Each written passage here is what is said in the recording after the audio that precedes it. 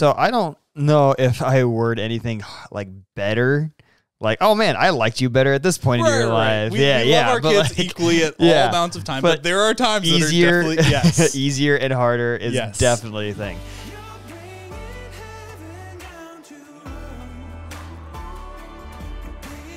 Oh, dude, I feel like it's been a while. It has been. I mean, it has been. You were down in Florida. I was on vacation. Vacation. Is it really a vacation if you have kids? Well, okay, so here's the deal. And I think this is actually going to touch into what we're talking about tonight. So I'm not going to fully jump into it. It was a very nice vacation. It was very warm in Florida. It's nice to sit on the beach and do nothing. I literally sat on the beach and did nothing. Sounds my wife was wonderful. like, "Why aren't you like reading or something?" I'm like, "I don't want to. I just want to sit here and do nothing." It was also a little stressful. Yeah. Because Mia is in a hardcore daddy's girl phase. Yeah. Which for me right now sounds wonderful, but I can understand where it can be like, okay. Like it could be a bit much maybe. Did you guys drive or did you guys you flew? I was going to say I've never driven long distance with the kids and I don't think I ever want to. No. Though honestly, I mean, okay, flying 100% better. Like not even a contest, but it was still a little rough. Yeah. So like, oh really? Yeah. Yeah. Like we took off. So we flew out of Fort Wayne, which was amazing. Direct flight. Amazing. Downside was we didn't get her own seat. We just like made her a lap child. Yeah. Which I mean, saves a lot of money, but downside is she's almost 2. She's sitting on my lap the whole flight. Like that's not a fun thing. So we actually we got on our flight for Florida and we had gotten the window seat and the aisle seat, and the guy comes and sits down we got window seat and the middle seat. Guy comes, sits in the aisle seat, and I'm like, this is gonna suck for 2.5 hours. And she's kind of like kicking him a little bit, like not intentionally, obviously, but you know, it's a toddler. And before we take off, there's like 2 rows in front of us. It's completely empty, and I see him eyeing it. And like for 5 minutes, he's like trying to decide if he's going to go for it. And I see like it going in his head. And I'm just thinking, move, please move. I love you, but please move, please move. And finally, like he gets up and moves. I'm like, yes. Oh, there so we got the aisle. Yeah. But then on the way home, I was like, yeah, we're not messing with this. So we got to our gate. I went to the ticket counter and I had Mia with me, which was key. Like, got to bring the cuteness. Yeah. And I walk up and they're like, oh, she's so cute. I'm like, I'm already getting what I want. And they're like, what can we do for him? I'm like, well, so we have the window seat and the middle seat. And I'm just curious if there's any rows that have all 3, because she was a big disturbance to the person on the flight here. And we would just love for her to not be a disturbance for someone, you know, play up the we don't want to disturb everyone else. Exactly. And she was like, oh yeah, of course I can do that for you. Put us in a row all by ourselves. No way. It was great. That's awesome. But it was still long flight because she didn't sleep. Yeah, it's tough. So it's just constantly trying to, you know. We flew to Utah once, and that's a long flight. It was a very long flight with Noah, who was 2. No, he was 1. Okay. Oh my gosh. See, here's the thing. I think if they're at the age where they're still kind of like under 1, like still breastfeeding, you know, they're not really crawling and stuff like that, it's a lot easier. Well, it was a screaming stage of 1. So we barely made it to our flight in Chicago. And we were rushing in, and the flight attendant was like, it's okay, you're here, we got you. And they said, in fact, we'll set you up in the seats in first class because it's right there. You have kids, you have a lot more space. And we're like, oh, we're so thankful. But he screamed the whole time. And I can about imagine the people that actually paid for first class just like, what is going on? I felt a little bad. I mean, at least they didn't know that you didn't pay for it. Exactly. So yeah. So, well, I think that actually takes us into what we're talking about tonight. Yeah. So absolutely. We're having a little discussion, a little debate, which I think honestly we're probably both on the same side of this debate here. Mm-hmm. But I am interested to hear like both takes on it. What is better? What do we prefer? And what is harder between newborns, and toddlers. Yeah.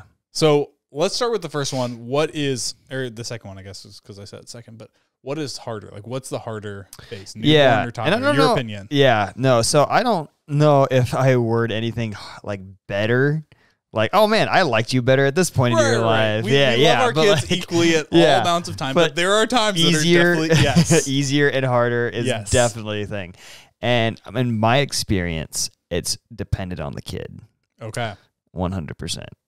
And the reality of it is, so, and you've heard of it, and I think you agree with me, but like, I hate terminology like the terrible twos. Oh yeah. And it doesn't add up for every kid. The three-nager or whatever they're called, because like they have attitudes. Three-nager. Yeah. Terminology to describe how a kid usually acts. Oh, they're in the terrible twos. They're about to be bratty and things like that. And I hate that because you're speaking that over your kids, and things like that. But for me, in my personal experience, I have enjoyed all stages of life. Well, and okay, so you have one who's not yet one. Correct. Quinn is almost 8 months. Noah is just turned 3. Mm-hmm. Colin's fine at 5.5. Yeah. Yes. So you've got a lot more variety. Than you do. Yeah, for sure. And I would say just 20 months, I think. Yeah, exactly. And I think for my boys, and I would say for my boys, I enjoyed the toddler stage a lot more because their personalities start poking out. They wanted to wrestle. I started really getting to know who they are as just a person because their personalities started poking out. And then currently in the state, I just adore my infant toddler. Like, she's just like, I just want nothing but to just cuddle with her and love on her. She is so chill compared to the boys at this stage. Yes, she is it's incredible. So chill. She'll just sit there in her extra saucer and just chill. It's amazing. So I think it depends on the kid. Yeah. But for me, I've never really been the kind of person like when a baby's born, be like, oh, that baby looks just like, dude, the baby doesn't look like anybody. Looks like a potato. Like the reality, I think as they grow into but of course, obviously, I just don't recognize that as well as other people. I don't either. Emma does a lot better at that. Yeah. I will say, Quinn from birth has looked like Noah. Oh, I agree with that. I don't know who necessarily. It's me. Parents. It's me. Okay. Yeah, it's 100% me. And it's funny because I see Noah because Noah and I are identical. Like, there's pictures of me and then Noah, and it is identical. Yeah. But she has dimples, so it's a good mix between Sarah and I. We always say that Amelia looks like me from here up, and Emma from here down. Yeah. Yeah. So I think it really depends, and I think I've got to, right now Colin's in baseball. And I love Colin's out of the toddler stage. Yeah, exactly. I would say Noah's still he's on the exactly. edge, Yeah, right? yeah.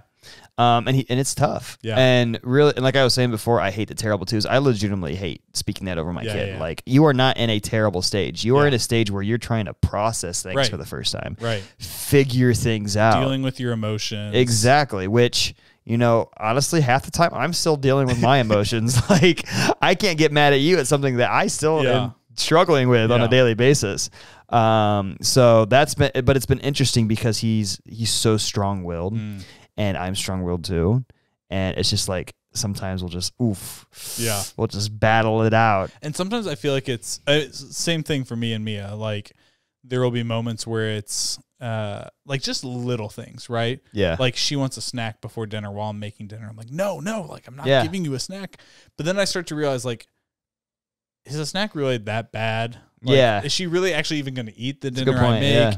And is this more so just like me not wanting to lose, so to speak? Exactly. That's a good perspective.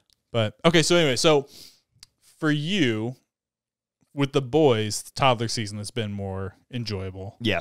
And then with Quinn, I mean, so far into the toddler season with Quinn yet. Yeah.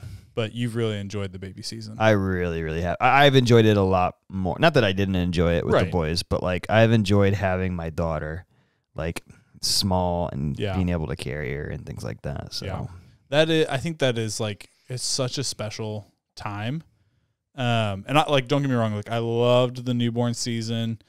I like one of my favorite things is like when she would like monkey curl onto me, you know? Yeah. And like I'd just be sitting watching a show or playing Xbox. Yeah. And she's just like chilling there. Like I love it. Oh yeah. Yeah. But I think as especially like Mia's been, you know, I would say she's been a toddler for a while now. I don't know when they technically become toddlers. I don't know if it's like 1 or whatever, but it's been so fun. Yeah. Like watching her personality come out, watching her like discover the world around her. And like, it's just so fun. At the same time, it's exhausting. Yeah. Like the nice thing about newborns is they kind of just lay there. Yeah. Right? And like even babies to a certain point, like they kind of just chill generally. Right. I mean, Mia was super calm as a baby. And so like, it's really just like feed them, change them. Yeah. Don't drop them. Exactly. Know? Yeah. Which I dropped Noah. I dropped him. Funny story, I dropped him and panicked and took him to the emergency room. He was completely fine. I just was like, bro, if I broke my kid, I'd feel so bad. So I'm just going to take him to the ER. And they're like, yeah, he's fine. I was like, okay, just making sure. Just want to double check. But anyway. I once, when we were older, I said something stupid like to my brother and my mom and dad. And my brother's like, Mom, how many times did you drop him as a baby? And she goes, not nearly as many times as I dropped you. That's great. Don't know if it's a joke. Don't know if it's I don't know. I think it's probably the truth, if I'm honest. Yeah. Yeah. What was I saying? Yeah. Something about dropping kids. Oh. Yeah, I was just saying that like the newborns. Yeah, It's easy, right? Like you just have to make sure they survive, right? But then like that, like make sure they survive gets a whole new level. Yeah. Right. Like when they become a toddler, because now they're discovering things and they can, you know, climb. Like Mia's at the point where she's climbing on top of the table. Like she's found a way to get up on the chairs and get up there. And like I walk into the dining room, she's just sitting there. Yeah. Playing with stuff on the table. I'm like, what are you doing? Yeah. Or like I realized today that she's now at the height where she can open the top drawer and pull stuff out. So she pulled out like the apple slicer while I was making dinner. And like she can reach the top of, if you have stuff like close to the edge on the island, she can reach it. So like, really? Yeah. I just feel like it does. You wouldn't think it. Yeah. Right. It's gotten so big. I know. It's nuts. And so it's like, it's one of those seasons where it's really, really fun. Yeah. It's also really exhausting. Oh yeah. But like that. Yeah. But like that was kind of what I was talking about too with vacation. Like, so we're down there. And you almost expect like, so we were with Emma's whole family. So her mom and dad were there, her brother's girlfriend, and then her grandparents. And so it was almost like, oh yeah, like we're going to get a little bit of a break. Like everyone else is going to kind of be watching her. Like there's more adults. Everyone's going to want to play with her because we don't live near any of them. I mean, they're all like 2 hours away or more. And it was not the case. Like she was full on daddy's girl mode, wanted to be with me all the time. She actually like the amount of time she said daddy, like ridiculous. Yeah. And we started to see like she would say it when she was upset. She would say it like not just like when she wanted to be, but it became like her default word. Like for I'm upset, I'm not comfortable, I'm scared, you know, I need something, which kind of speaks to, you know, we need our Heavenly Father. But that's a different conversation. But anyways, like it became exhausting. Yeah. Like there was nights where like we laid in bed and I'm just like, oh wow. Like okay. Yeah. So no, I get that. It's really, really fun.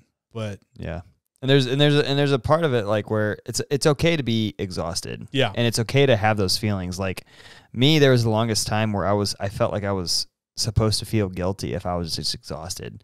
And like I do think about it. Like I think about my mom and dad, and my mom was a stay-at-home mom of 8 kids. Yeah. And then literally within a span of like 3 or 4 years, like 6 of them were gone. Yeah.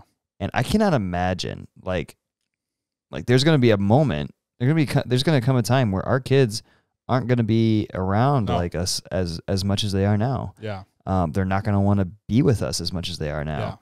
Like I put my boys to bed tonight, and Colin said, "Hey, good night, Dad. Can I get a hug and a kiss before you go?"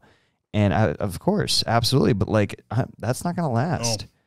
And if you think about it this way, when we're 80, and if we had the opportunity to go back to right now with our kids the age they are, I would take that in a heartbeat just to experience it all over again. So the moments are tough like that, where it's just like, wow, you are exhausting. I am exhausted. But like embracing them too. It's not easy, but it's possible. Yeah. And Yeah, no, I was just going to say, like, I feel that. But, like, so there was, with all that going on vacation, right? Like, that's how I was feeling. There was one night we went to Venice Beach to take some family photos and watch the sunset. And we, like, knocked out, like, the main group photos. And, of course, Mia doesn't want to be held by anyone else. She also doesn't like the sand. Like, will not walk on it. Oh, really? Yeah. So that's a whole nother thing at the beach. Did she sit in it, or she had to sit on a towel? That was really the whole time. Interesting. Yeah. So that's a whole nother thing. But once we got like the main family stuff done, like I was like, okay, I just need to go sit down. So I have her with me. I go sit down, and we just sit on the sand. She's sitting on my lap, and we're just watching the sunset. And it was just a really cool thing. Like, it was a really cool moment. And I thought about what you just said in the moment. I was like, this is not going to be like this forever. Yeah. And like, especially like even this like season that she's in where she just wants me, it's not going to be like this forever. And there's a little bit that's like, okay, but then there's also like, oh man, like, she's not going to want to be held by me all the time. Yeah. You know, she's not going to come running to me all the time. She's like, she did this thing earlier tonight where she was like hiding between my legs while I'm making dinner. Yeah. And like, while it can be really difficult, like it's also really, really cute. And sweet. Yeah. So, but anyway, someone took a photo of that moment. And it's like, I know that that's going to be one of those photos. Like when I'm 80, that is like my favorite photo. Oh, because it'll just remind me of like, I'll look at that and I won't see the hardship of it, like how difficult it was. I'll just like wish I was back in that moment. And that's I'm just so thankful for the access we have to that kind of stuff these days. Like my parents do not have that. Yeah. They have the memories, which are great, but like, I agree. There's just like the picture I've talked about many times with Colin and I on stage together. That's one of my core memory pictures. Yeah. So that's awesome. And I think it's interesting. I'm really excited for you especially to have like a boy. Yeah. Because like, and even to experience, like you said, like each kid is different. Yeah. So like I'm very much like, oh, newborn is easier. Toddler is my favorite. Yeah. But like that could change. Oh, for sure. And like, and I can almost guarantee, and obviously it could be a different experience for you, but like the moment that your son starts incorporating like some of your interests, that's when the relationship really starts forming. Like Colin and Noah are obsessed with music, and to Sarah's dismay, Pokemon. And SpongeBob. We don't talk about SpongeBob. I don't know what you're talking about, Zach. We don't watch SpongeBob. But in sports, like Colin will shoot into the basketball hoop and go Chef Curry, Steph Curry, but he'll go Chef Curry. And he's gonna learn that. They learned that from me, you know, just being able to incorporate. You know, Steph makes threes, so if I make a three, I'm yelling Chef Curry. But things like that, and I'm really excited because like there's certain things that Sarah has said. It's just like I can't wait for her to be, you know, create interest. Like Sarah was a gymnast, and I was like, oh, I would love if Quinn was interested in gymnastics or ballet, and things like that. So yeah. I'm looking forward to that. And I think it is like that can happen whether they're boys or girls too. Oh yeah. Like Mia's already doing that with like her favorite books are all these national park books. Really? And like they're called Little Naturalists. There's one that's like on John Muir and Ansel Adams and Johnny Appleseed. Yeah. They're her favorite books and I love it. That's awesome. That's good. I may have conditioned her, but hey. She also knows my favorite animal's sound. We go, what's a buffalo say? And she goes, That's kind of cute. Actually. So yeah, like but I'm excited for stuff like that. Yeah, for them to really take on, because like no matter what you do, like they're watching everything you say, or watching everything you say, watching everything you do, hearing everything you say, all the good, all the bad. Yeah. But they're taking what you're doing, and they're really beginning to create their own identity with these bits and pieces of what they've learned around us and the people that they spend time with, and things like that. And actually, I had to get on Colin because he was pinning Noah down, thanks to you, and said, "What's the password, Noah?" Noah, what's the password? And Noah's screaming, "I'm not letting you go until the password." And I was like, Colin, he doesn't know how to say that. At the time, it was not Gouda. It was sourdough, pumpernickel. Oh, pumpernickel. Okay, so background. Yeah. Here. There's a fun game that Colin and I like to play where I pick Colin up and I don't let him down until he says the password. Yeah. And it started because I did it once, joking with him, and I told him the password, he said it. And then I picked him up 2-3 weeks later, and I go, "What's the password?" Not even thinking about that he would know it, and he just goes, "Pumpernickel." I'm like, okay, this is our game now. Yeah, but now he's using it on his brother. Thank you. And Noah can't say pumpernickel, so Noah's screaming, "Gabby!" He's like, "No, he can say Gouda though." He can't say Gouda. He was saying we changed the password last night. Yeah, and I said the new password's Gouda, and Noah walks by and goes, "Gouda." I love that. Something that he could say. Yeah. I love that. So, okay, back to newborn versus toddlers. What was your newborn experience like with the kids? So for me, I'm thinking of the fact that newborn, I feel like as the dad, I didn't do too much, which especially during those first couple of months, there's not too much that you can do. Yeah. Really. I think I started off waking up with Emma in the middle of the night. But then I was like, why? Yeah. Why? I can't do anything here. And then you do a lot of the other stuff, right? Like changing a lot of diapers and getting things ready. Hey, can you give me this? Cleaning up the house, stuff like that. But there's almost a little bit of I've heard this from other dads. There's almost a little bit of I didn't enjoy the newborn season because I didn't feel like I could do much. Yeah. Yeah. That'll change once your second comes around. Yeah. Because you're going to be tied up with Mia, making sure she's not being smother sister. It also doesn't help that we have a dog. Oh, yeah. There you go. Yeah, just take care of Blair. But that's a whole nother thing. Yeah, exactly. I remember for Colin when he came home, I was legitimately terrified. This kid is so fragile. I remember I didn't sleep the first night. I have a self-destruct button. Yeah. The little part on their head that if you push it too hard, brain damage. What? It's you're right. It's a soft spot. Yes, because their head, their skull isn't fully connected. That always freaks me out. I didn't know that. Maybe I shouldn't call it the self-destruct button, but I was like, excuse me? But I remember just being terrified at every movement he made. Oh, he's breathing a little weird. Yeah. Or, hey, what's that little bump And there? I expect it to change with the second. Oh, it changed so much. It changed so much. And it's just there's a sense of we know what to do. Yep. The baby's okay. Yep. We don't need to, nobody panic. Yep. It's going to be okay. And I feel like that's normal. For first time parents, it's just I don't know what the heck I'm doing. Yeah. And so I'm going to do. I think that goes back to what I said earlier, where my parents didn't drop me, but they dropped my brother. Exactly. Yeah. There's a little bit more we got this, but then also a little bit more laxness. Yeah. That's kind of what I'm expecting. Exactly.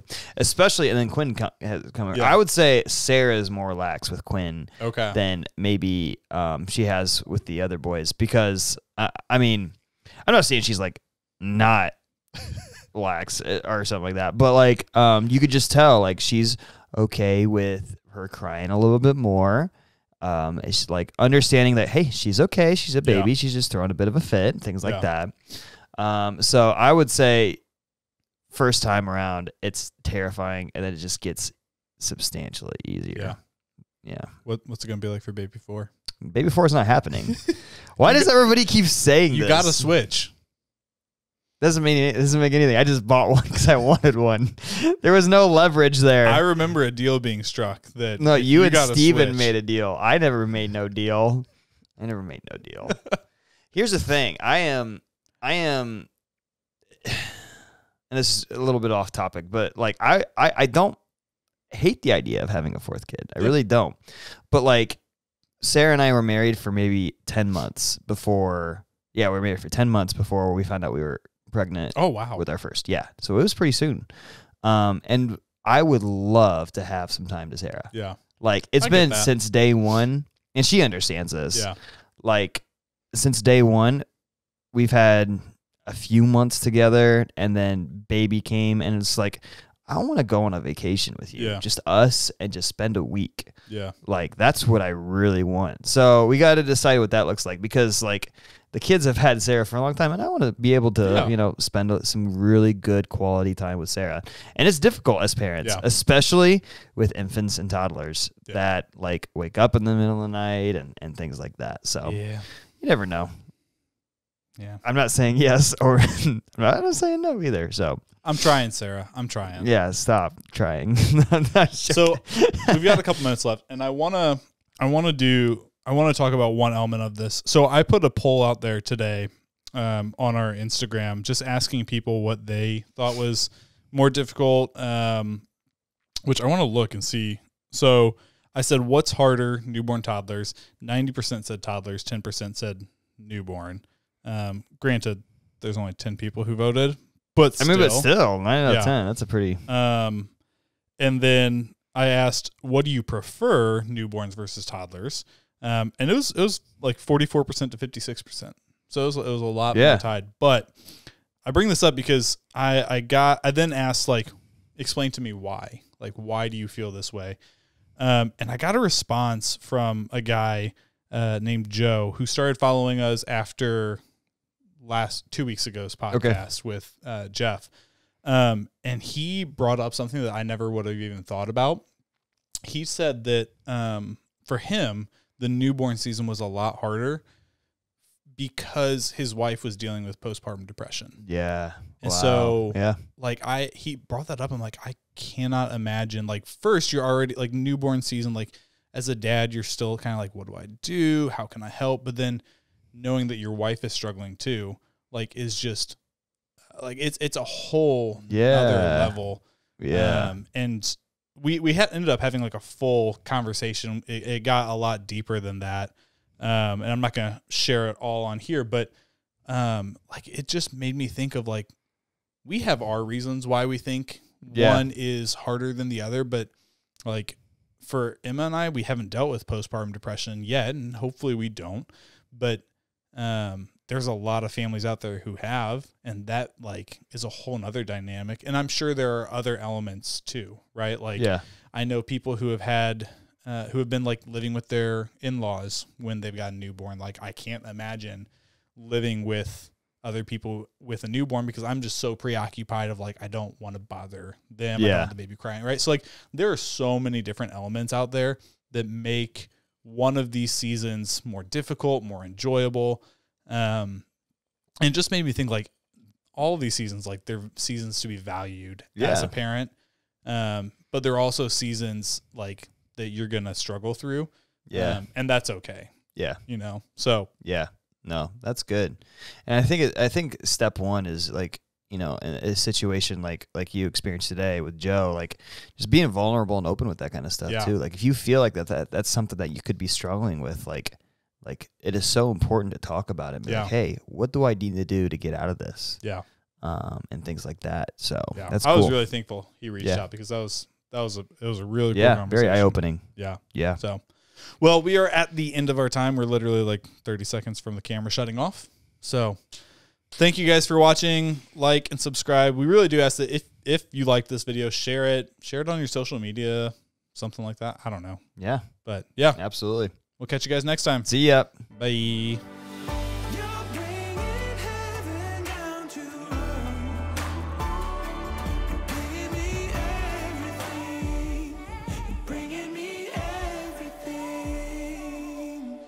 Emma tried something today.